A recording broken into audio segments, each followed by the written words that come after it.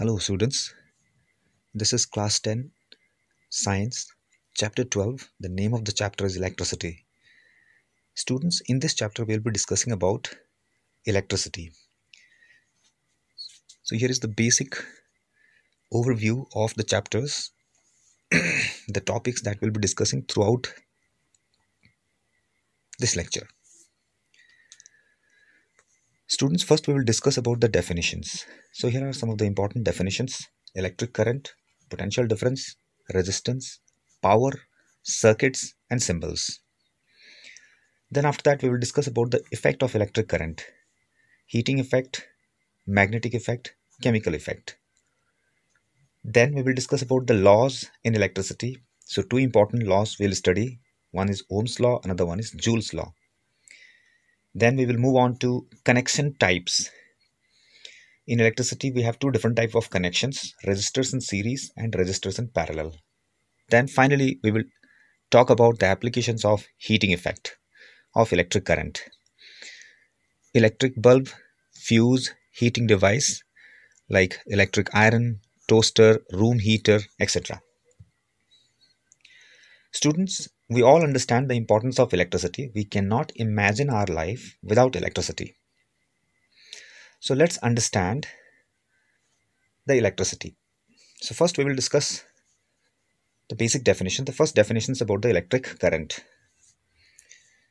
Students, here is a symbol I. That I symbol stands for the electric current. What is electric current?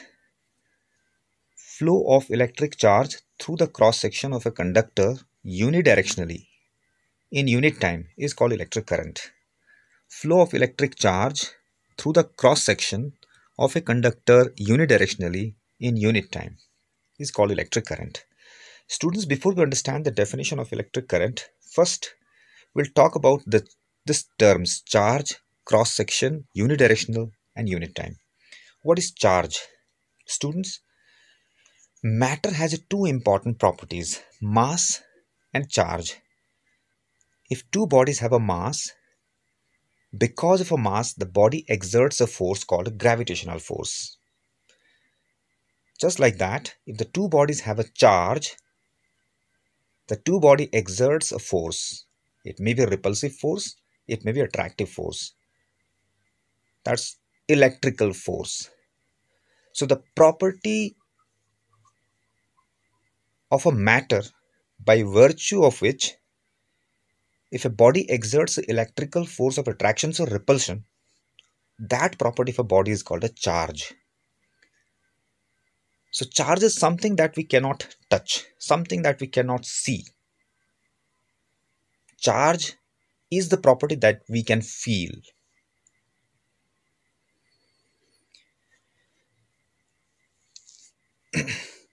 Students, I hope you understood what is the meaning of a charge. We all know two different types of charge exists. One is called positive charge, another one is called negative charge. Charge is a physical quantity. Charge is a physical quantity.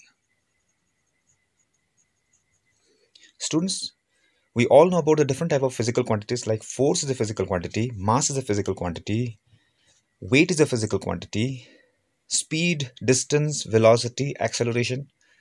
These all are the physical quantities. So just like that, charge is also a physical quantity. So every physical quantity has a symbol. So charge is denoted by a symbol Q.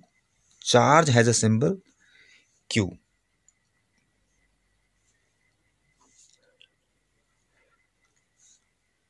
Students, let's talk about this next term now. It's a cross section. What is cross section? Suppose I have a conductor. The shape of the conductor is cylindrical wire. Let's say I have a cylindrical wire. If I see the face of this cylindrical wire, you know students that a cylinder have a two face. One is curved face, this part, that's a curved face, curved surface, and there's a flat face which is circular. If I see from this end, this flat face will be circular in shape. So this cylindrical wire have a cross-sectional area circular. We can say circular cross-sectional area. If I have a conductor which is cuboidal in shape, this face, if I see from this angle, this face will be rectangular in shape. So I can say this conductor, cuboidal conductor, have a rectangular cross-sectional area. So this is what we mean by cross-section. Next, unidirectional. Unidirectional means having one direction. Having one direction. So unidirectional, having one directions. And unit time means, unit time may be 1 second, it may be 1 minute, or it may be 1 hour. So now let's student combine all these terms, definitions, and try and understand the definition of electric current. Flow of electric charge through the cross section of a conductor in unidirectionally in unit time. Students, flow of electric charge through the cross section of a conductor unidirectional in unit time means, suppose I have a conductor. In this conductor, here electrons are there. You can see the electrons are randomly moving here and there. This random motion of electrons will not make current. If somehow we make these electrons move in a direction, one particular direction, just like this, movement of electrons in one particular direction means unidirectional motion of electrons through this cross section, makes electric current. Students, one more time. Suppose we have a conductor. In this conductor, electrons are randomly moving here and there. Such type of random motions do not create electric current. If we could make these electrons move unidirectionally, if we could make these electrons move in one direction, the flow of these electrons through the cross section of this conductor in 1 second, let's say, makes electric current. That's what we mean by this statement. Flow of electric charge through the cross section of a conductor unidirectionally in unit time is called electric current. So that's what the electric current is. Now mathematically we define electric current as I is equal to Q by T. I stands for electric current, Q is a charge and T is the time. Q is charge, T is time, and I is current. So we have this I, electric current, that's a physical quantity. Q is a physical quantity. T is a physical quantity. So charge, as I mentioned, charge is a physical quantity. So every physical quantity has a unit, like force has a unit Newton, mass has a unit kg, weight has a Newton, work has a unit joule, power has a unit watt. Just like that, charge also has a SI unit. We measure charge in unit called coulomb. Coulomb is the name of a scientist, Charles D. Coulomb. In his honor, the unit of charge is named as a coulomb. So, SI unit of a charge is coulomb. Students, let's see another point. Electric current is a scalar quantity. This electric current is a scalar quantity. We all know what is a scalar quantity. Scalar quantities are those quantities in physics where we are not interested in its direction. We are concerned only with its magnitude, its amount. So electric current is scalar quantity. So if current is a physical quantity, so current should have a SI unit. So in which unit do we measure electric current? SI unit of electric current is ampere. Students, please note, ampere is also the name of a scientist, Andre Marie Ampere. In his honor, the unit of current is named as an ampere. There are smaller units of current.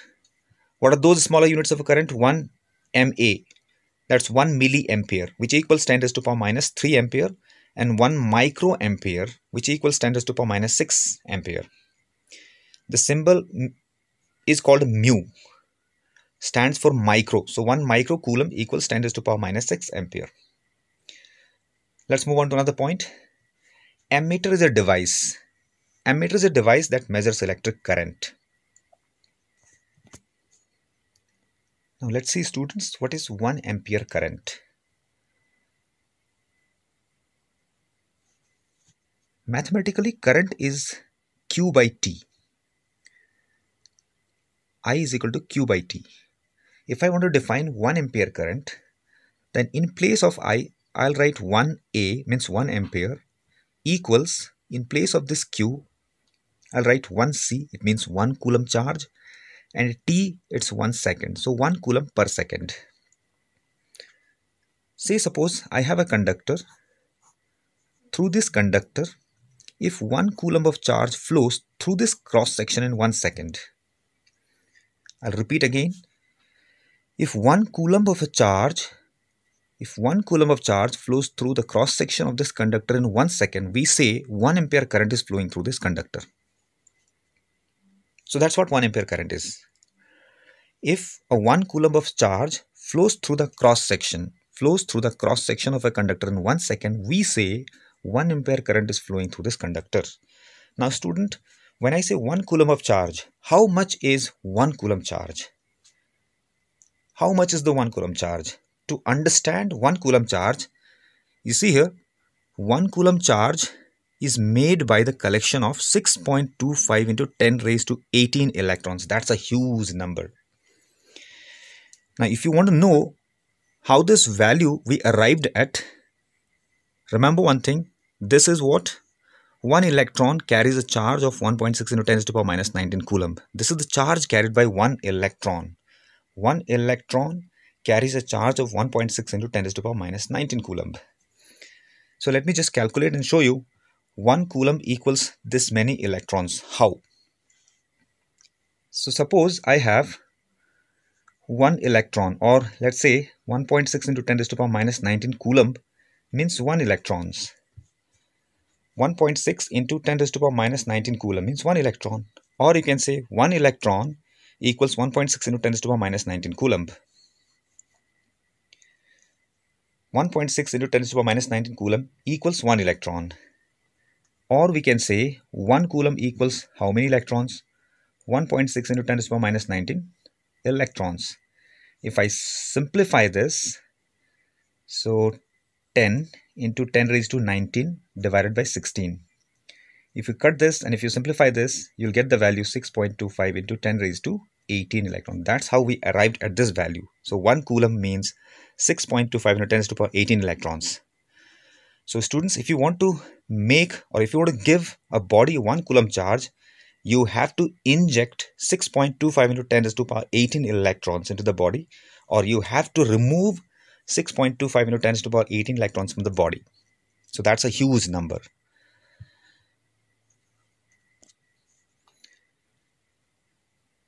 Now students, we know what is electric current. We have discussed a lot about electric current.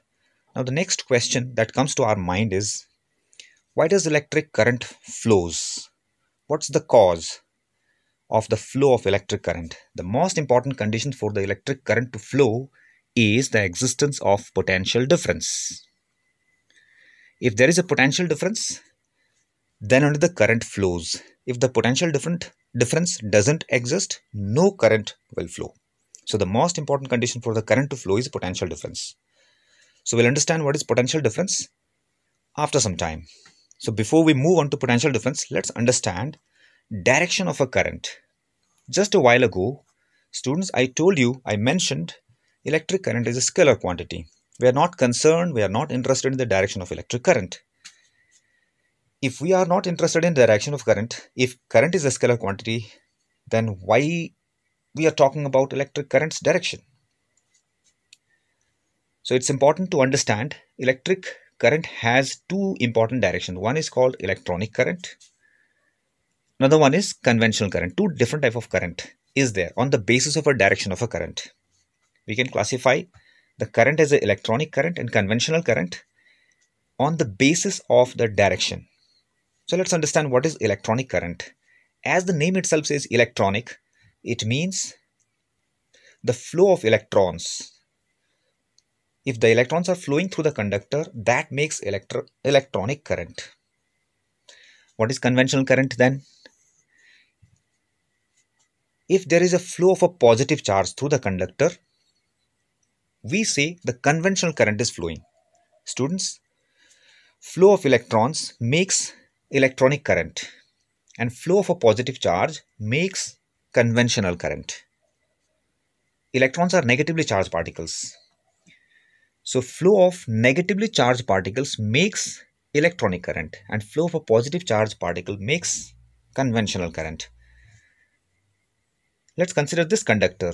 We have a conductor. You can see the electrons moving unidirectionally through the cross section of this conductor. So this is the electronic current. This is the direction of electronic current. Now let's consider this conductor. In this conductor, we can see the electrons moving towards the right. So this is the direction of electronic current. But if there was a positive charge, the positive charge would have moved towards the left side. So this direction will be the conventional current's direction. So remember, student, electronic current and conventional current are always opposite. Electronic current and conventional current always flows in opposite direction. If the electrons are moving towards the right, conventional current direction will be towards the left. If the electrons are moving towards the left, conventional current direction will be towards the right. If the electrons are moving downward, conventional current will be upward. If the electrons are moving upward, conventional current will be downward. So electronic current and conventional current are always opposite, or we can say they flows in opposite direction. Students, electronic current exists in real, and there is no such current as conventional current. Conventional current do not exist in reality.